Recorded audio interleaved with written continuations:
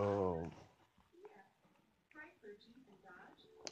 this for all my fans and shit. Like, I'm just talking to the camera. Um, I think the Chris Brown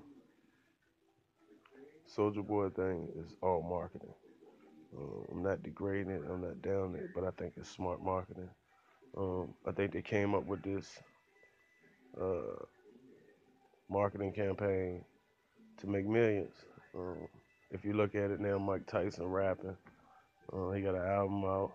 They gonna bring out. They gonna make millions off of uh, merchandising. The fight gonna be huge. So many people gonna pay to watch it. Um, Let me explain something like this, man.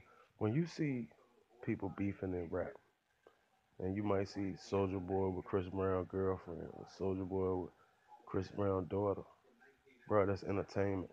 Because in the real world, if you see a nigga go pick a nigga daughter up and take a picture with, man, he could probably get smoked. You know what I'm saying?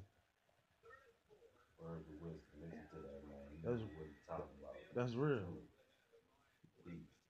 Yeah, like, bro, if you think you gonna take a picture with somebody kid or somebody girl, I'm gonna put it on YouTube. Somebody will get smoked. Man, then you look at the whole setup of the Chris Brown.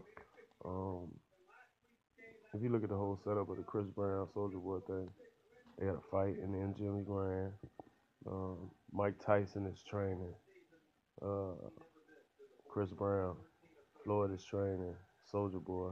So right now, Mike Tyson got an album coming out where he dissing Soldier Boy. It's all marketing. It's not real. You know, real beef don't. People don't film real beef. You know, that's a pathway to prison. You know, you get online showing the AK, saying you gonna smoke somebody, and you ran their daughter and their girl, and that person ended up getting murdered. You have a lot of explaining to do. You know, and beef just don't happen like that, man. That industry shit that you see is marketing.